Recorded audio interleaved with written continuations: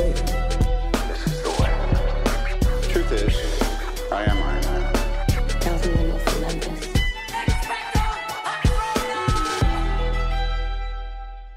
Hello, critics, non-critics, and friends. Welcome to the Film Optics Podcast, where we take a glance into blockbusters, indie films, and everything in between. I'm your host, Christian, and as always, I'm joined by my partner in film, Devin, and today we're going to be sharing our spoiler thoughts on the final season of The Umbrella Academy, now streaming on Netflix, all 6 episodes. Yes, 6 episodes, not 10 episodes. I was pretty shocked when I heard that too. But before we begin today's episode, you can listen to our podcast on podcast platforms around the internet. That includes Apple Podcasts, Spotify, Google Podcasts, and more. And if you are a new or seasoned listener to the show, we would love to hear from you guys. Follow us on Instagram, Twitter, and Threads at Film Optics. That is Optics with an X. Or you can email us at filmoptics@gmail.com for any movie-related questions. Or you can send us a text message. We don't have the number per se, but if you go into the episode notes, it is the first link as soon as you click on this episode or any episode. Before it even gets into the episode notes, there's a link that says send us a text message. You click that link and a number will generate, and that will go into our podcast inbox, and we can answer your questions that way. So this is another way to get in touch with us outside of the old social media. But Devin, what's going on? How has your weekend been? What have you been watching? What you been playing? What have you been up to these past few days? You know, it's been a pretty good weekend. I actually do have a recommendation as for something that you could start watching if you haven't already. I know there's just so much to watch already. There's a lot to watch out there, but I'm always open for recommendations. So I have started watching the Max original. It's never not going to sound dumb, but that's what we have to call it. It's called Industry. I don't know if you've heard of it. Is that the show with Kit Harington? He's not in the first season yet, but yeah, I think he does eventually hop on board. Okay, The Industry. Okay, I think I've heard of that before. Because I'm almost done with the first season, and it's quite good. Wow, It's basically like if Euphoria took place in a UK office building. Oh, you had me at UK office building. Well, actually, you had me at Euphoria. Yeah, it's very British. It's very, very adult themed. A lot of drugs and whatnot. But yeah, it's pretty entertaining. Yeah, I see that. 3 seasons. Wow. Yeah, I think the third one's ongoing right now.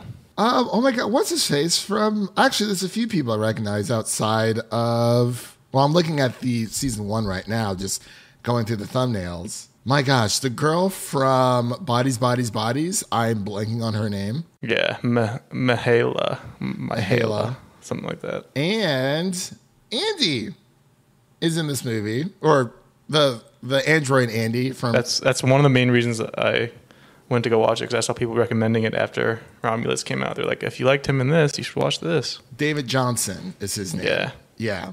I'm just going through the thumbnails. I'm like, oh, yeah, I'll definitely have the. It's funny that you mentioned The Industry. I was at my friend's son's birthday party. He turned 1 year old, so he's been in the world for 1 year. He's a great kid. So I was talking to his dad. His name is Chris, and my other friend Colin, and we were talking about how, or actually Chris brought it up. He's like, have you ever noticed? He's like, there's kind of like this weird trend with HBO shows where the first like season or 2 of like their television shows are good, but like they don't really start hitting mainstream until like the 3rd season. And he brought up The Industry.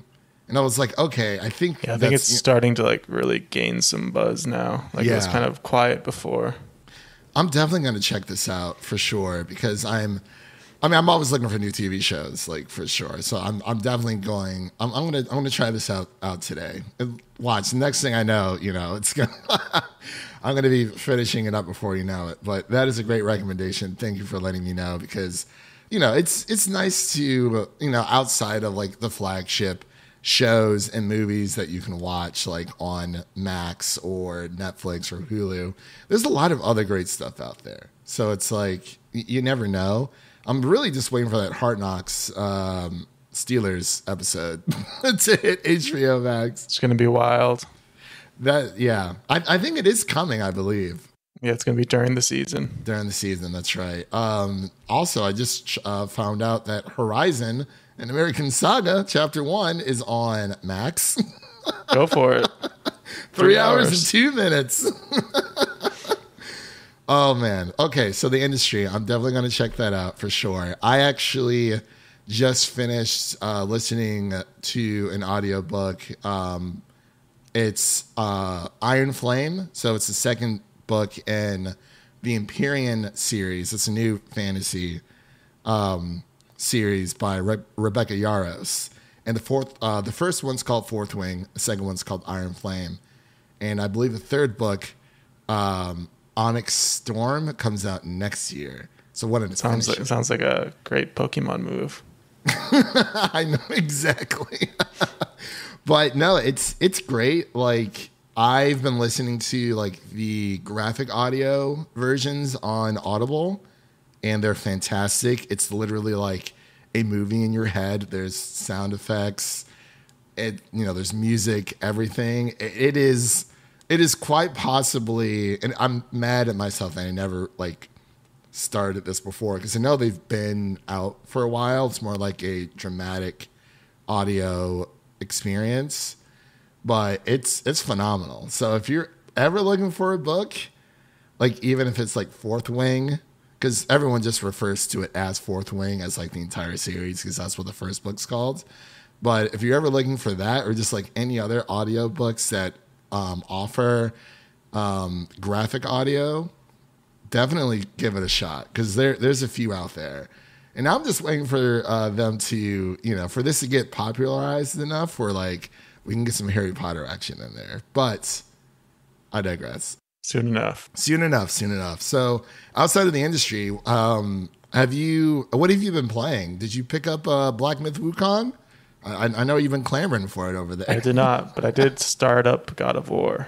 Oh, 2018. Yeah. What do you think of it so far? I mean, I played most of it on PS4, but I never finished it, so just kind of getting back into it. Oh, yeah, the good old days when we were able to do the give and take with that. What was it? It was some kind of like extra perk with the PlayStation. Yeah, they just gave you a bunch of games. Yeah. I guess they don't do that anymore. No, they actually stopped that. Like, you can't even. No, yeah, it kind of sucks. It was the strangest thing. But okay, you started God of War. I'm not sure if you've noticed, I've been on Steam lately. I've been playing The Quarry.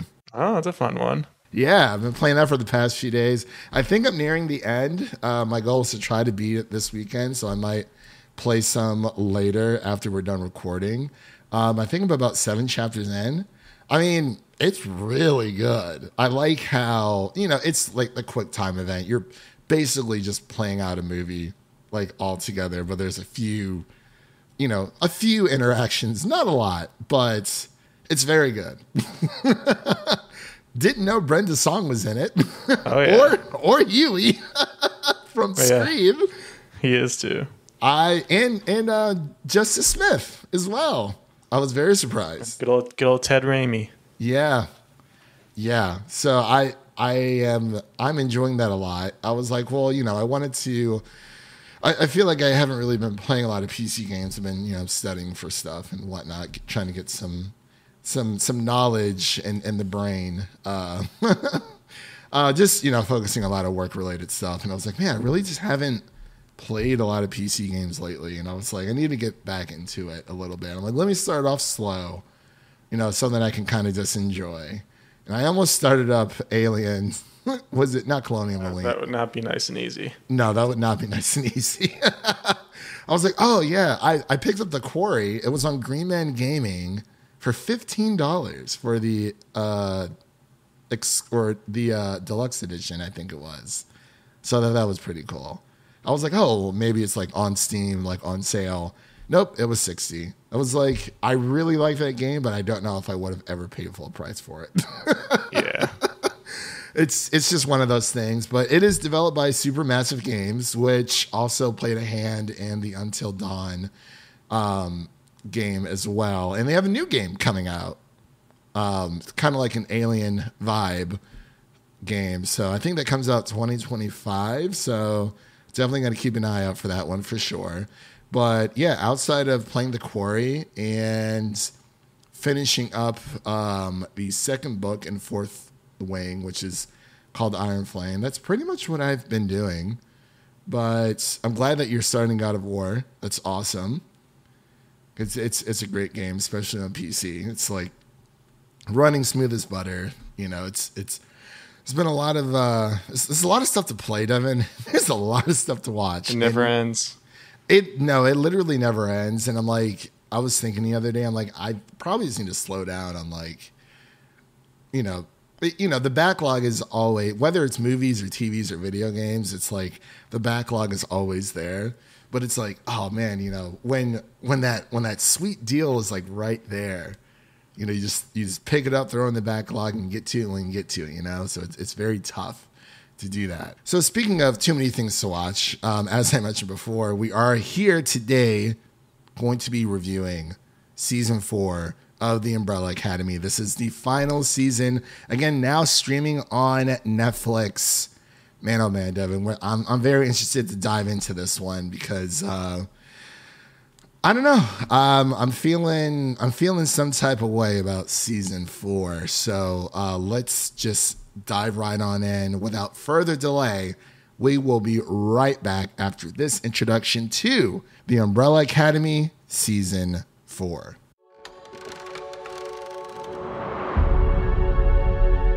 Our world is changing.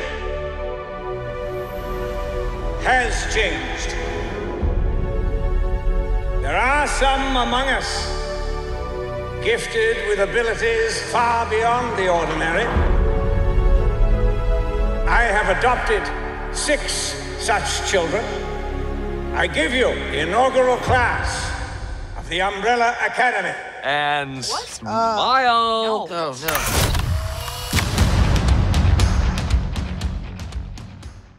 And we are back with the Umbrella Academy Season 4. We're going to be giving our spoiler review here. All 6 episodes. Yes, I said 6 episodes are now streaming on Netflix. Netflix loves to dump all of their episodes at once. So we were trying to figure out when to record this, but we kind of got distracted by Alien Romulus and other films such as Blink Twice and now other television shows, apparently. So this is a special day, almost, kind of, sort of, because we've been following this show since the beginning, and we've enjoyed it up until this point.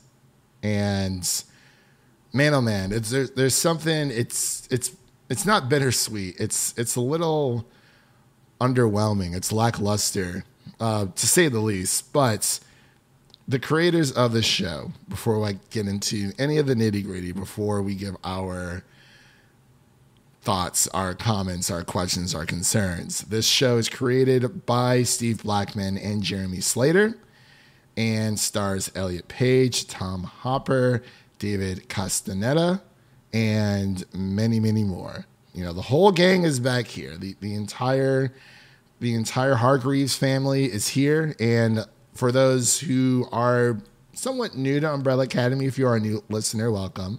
The synopsis is as follows. It is basically a family of former child heroes, now grown apart, must reunite to continue to protect the world. So there's a lot of similarities between Umbrella Academy and the show Doom Patrol, which is on Max.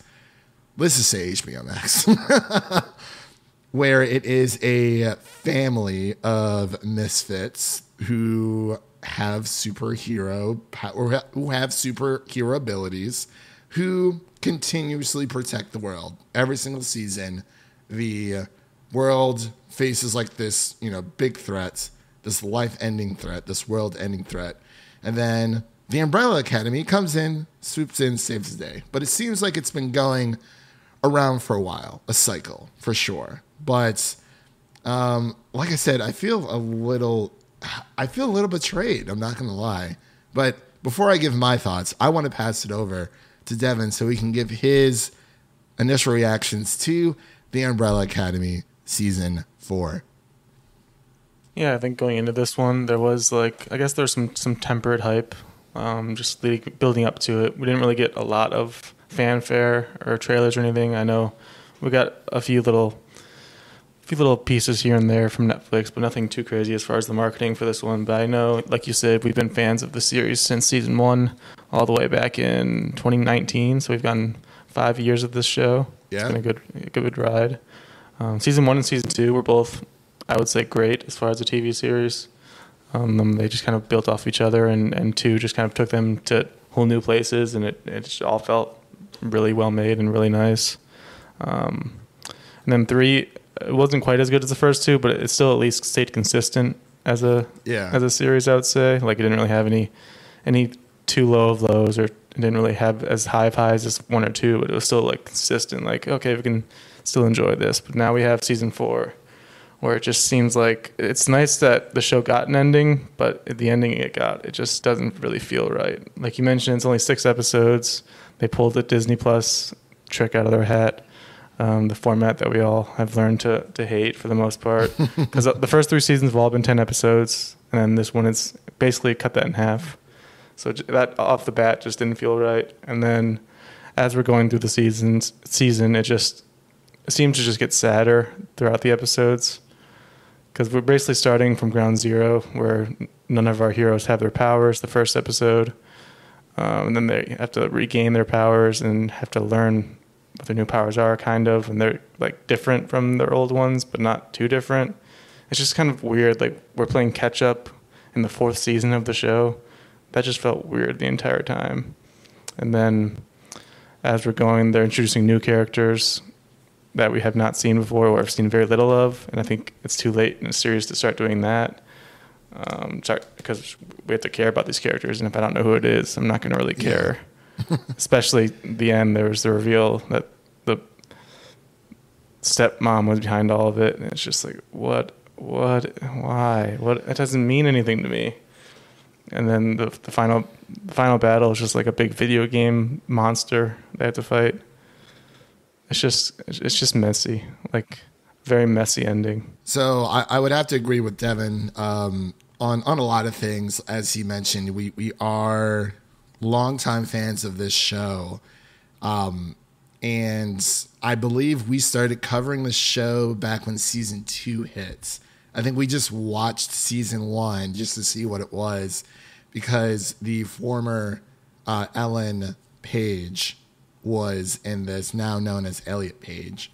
And it just kind of, piqued our interest. I was like, oh, like it seems like a very, not sophisticated superhero show, but a superhero show where, there's a lot of crazy, wacky things going on. Much like Doom Patrol, where you do get to see them use their powers, but it is in small little spurts. But it's more about the family dynamic than the action that a typical superhero show would bring. And I gotta say, it's pretty, before I even get into that, going off of season 3, which I enjoyed season 3, definitely not as good as the first 2 seasons, but like as Devin mentioned, it was still consistent. It was still a structured season overall. There was just a lot happening in season 3, which I feel like kind of lost a few people, but overall it was grand in its own way. It was just a little bit different from what we were used to with the first 2 seasons. And then for the longest time, we didn't hear anything from Netflix or from the showrunners if it was going to get another season. And the time finally came where they announced that Umbrella Academy is getting a 4th season, and that 4th season would be its final season. I was like, oh man. And I guess it made sense for the Umbrella Academy, because you can only save the world from devastation so many times with a show like this. And this show is very comparable or similar to Doom Patrol when it comes to, it is, like I mentioned earlier, a band of misfits, of superhero misfits, of family who aren't necessarily related by blood, but they go through these crazy, wacky, kooky adventures of trying to save the world from, certain destruction. But, when season 4 was announced, like Devin said, it also, piggybacking off him a lot here, but still, it's still true. Like we were excited because we're like, yeah, it's getting a 4th season. We wanted to see what, where these characters go next.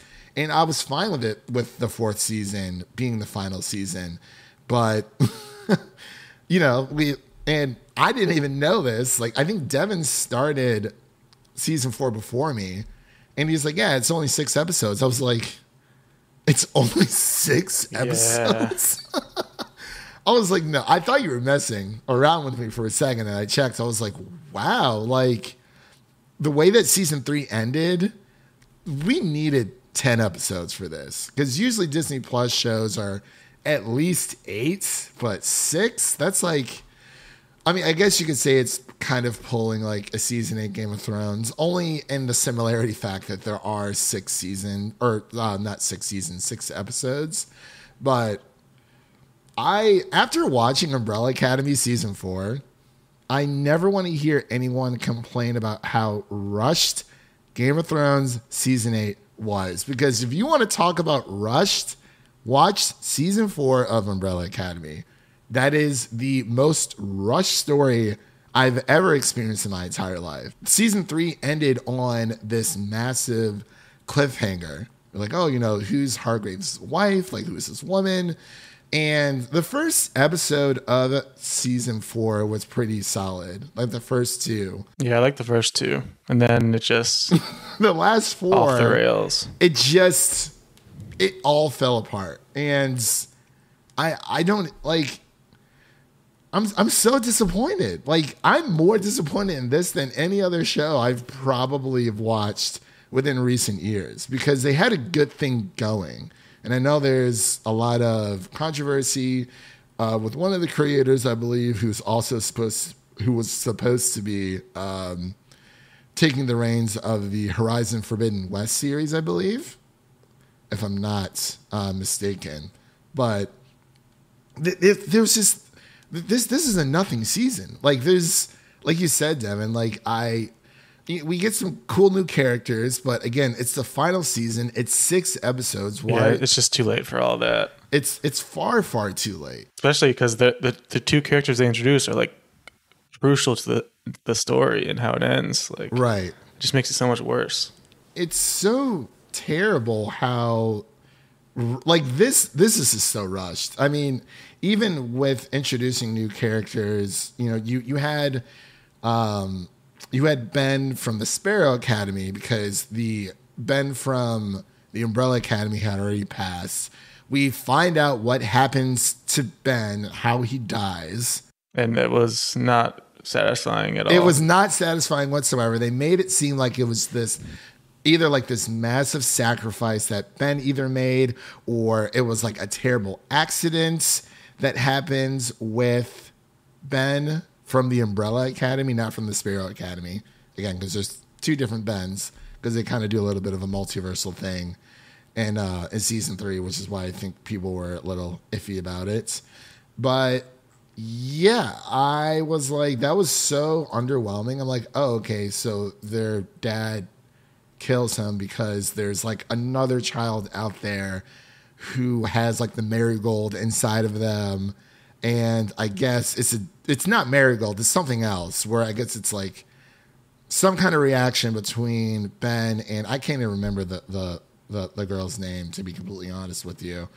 I thought she did a good job for what she was given, but it's like, again, introducing... I think it was Jennifer. Introducing her, and then Nick Offerman, and I believe his wife, a.k.a. Tammy. Was it Tammy 2? From from Parks and Rec? Yeah. So it's like, they were great, but it's like, again, why... Like, okay, like if they're going to be the villains, that's fine, but it's like you're introducing characters like Jennifer. So we finally spend... out of these 4 seasons, Allison Hargreeves, played by Emmy Raver Lampman, Emmy Raver Lampman.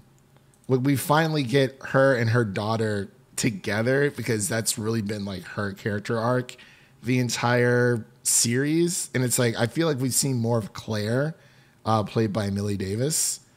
Like we've seen her more in this season alone than like the other seasons, because Allison like is always like she's all for her daughter, but I feel like I was like, oh, okay, like it was nice that she was there, but Diego has a family now. He's got 3 kids, which is kind of crazy to think about, but yeah, there's I can't really even say too much, like not even the fact that we're in spoilers, but it's just I'm trying to find the moments that I liked, and I think it always will go back to Klaus and his character.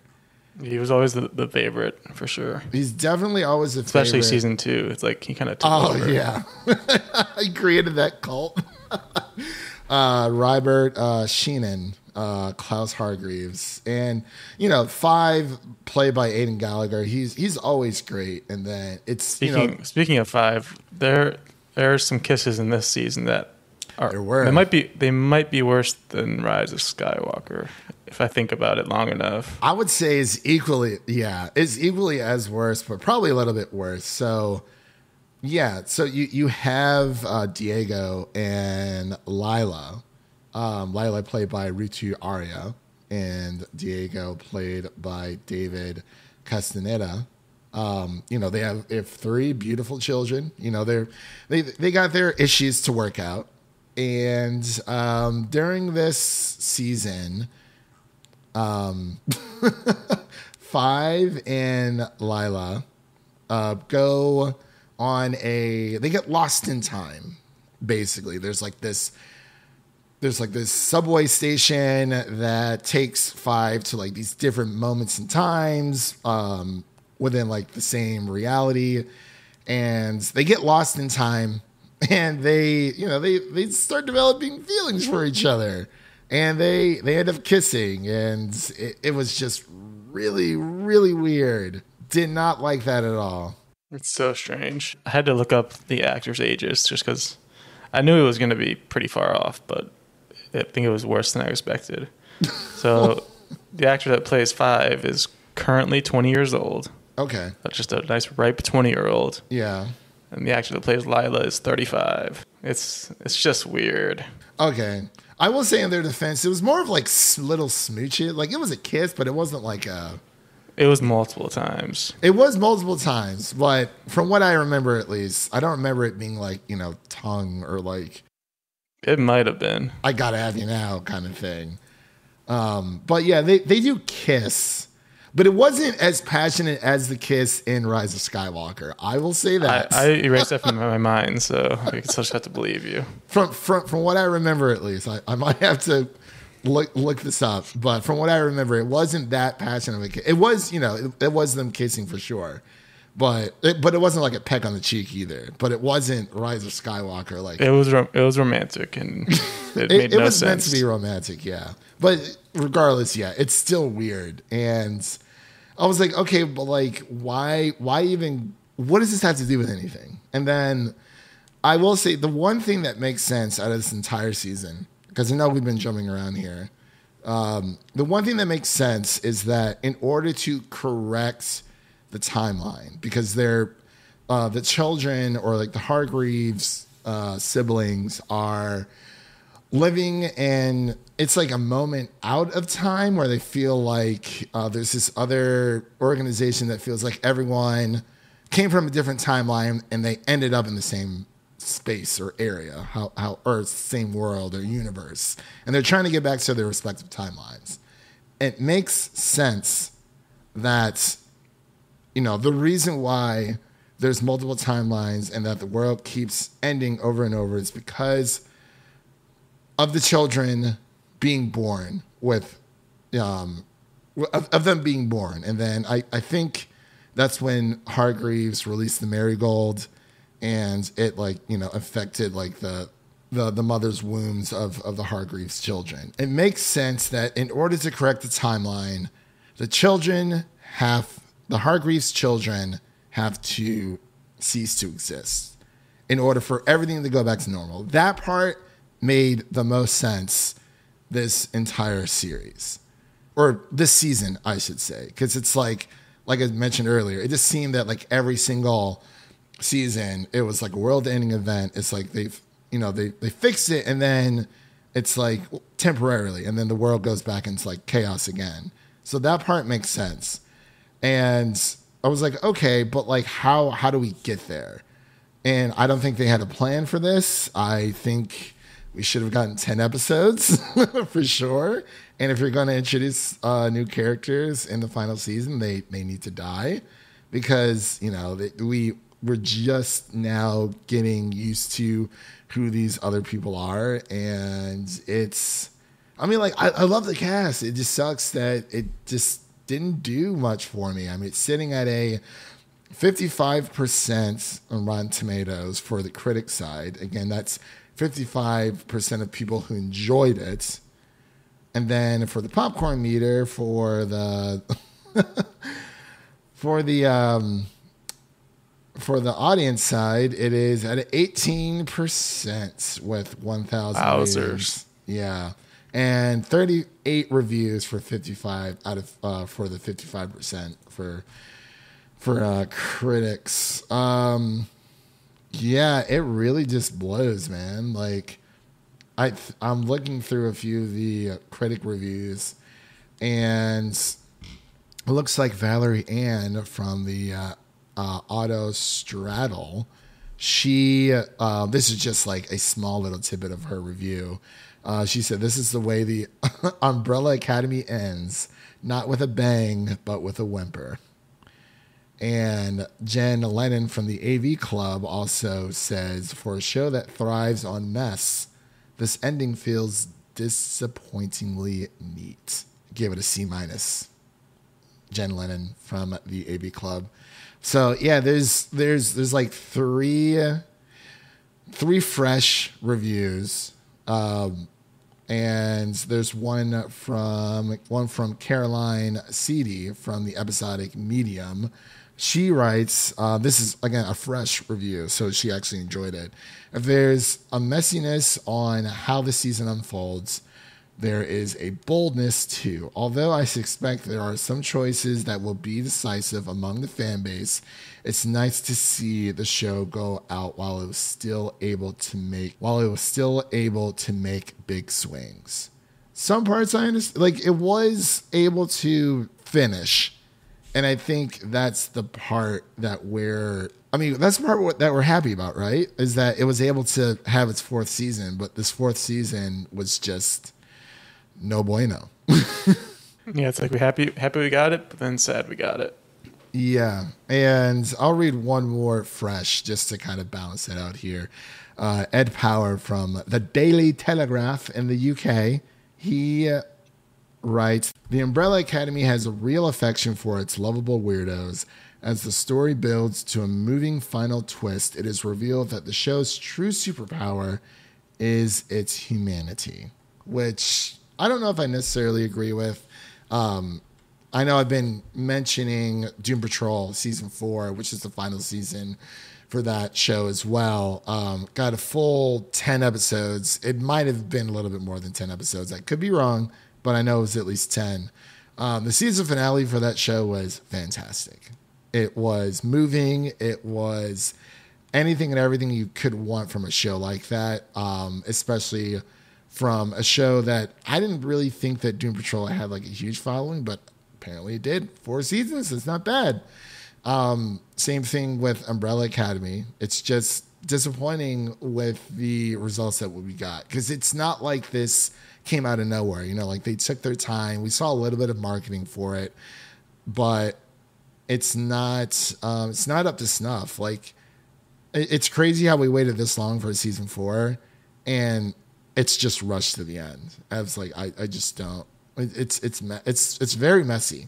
It's very messy. There's no real final goodbye between the Hargreeves siblings. Like, they're kind of, sort of, but like, you know, they kind of make the joke of, oh, you know, like, we don't want this to be sappy or anything like that. So I don't know. It's pretty disappointing, but let's get into final thoughts and ratings here. Devin, what are your final thoughts and ratings of The Umbrella Academy Season 4?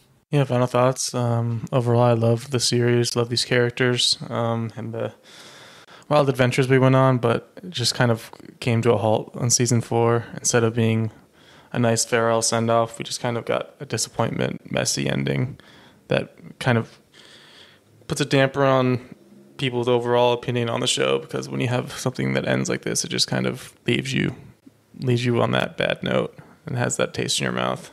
It's kind of hard to get rid of. Like we mentioned, there's just a lot of weird character decisions. There's a lot of new characters introduced that don't really mean anything to us, and it's kind of hard to get behind them. And we've always mentioned before that the CGI and the effects for Umbrella Academy are a bit off. It's like they don't have a full budget, but I've definitely felt it even more this season, because it just how rushed it felt. Like some of the effects just looked really off. And a lot of the children, like once they get their powers back, it's like everyone has new sets of powers almost. Well, at least it feels. Yeah, they all have different powers, especially Allison. I was like, what? I don't even know what her powers are anymore. Like it just became, I don't know what it even was. Yeah. Yeah, but her original power was really cool. It was one of the cooler ones. Yeah. And then it's like she just it's like they gave her Starlight's powers, where she just flickers her eyes for a bit. Yeah, just flashes of light. It just doesn't do anything else. I was like, man, and even Victor, his powers changed a little bit, because I remember it being, like a white light type of entity. He's like flame on, kind of. Yeah. I think it's like they stripped the powers down and then gave them worse ones. It just didn't really make sense. There's a few siblings that kept theirs, like between Luther, for sure. Klaus. If you want to call his powers, I don't even know if Luther ever did anything worthy. Like he's kind of strong, but that's about it. Do you remember that dance number in Season 3 to like open out the entire? That was so awesome. Yeah, I mean, there's gonna be good memories for the first 3 seasons. Hopefully, those can live on. But as far as this season, especially for a series finale, you get 6 episodes, and the last few of them just really fall off the cliff. I mean, I'd probably give it like a 54 overall. Like, man, that's low. Yeah, for TV, that's really low. Yeah. So it's like, that's just kind of how disappointing it all felt.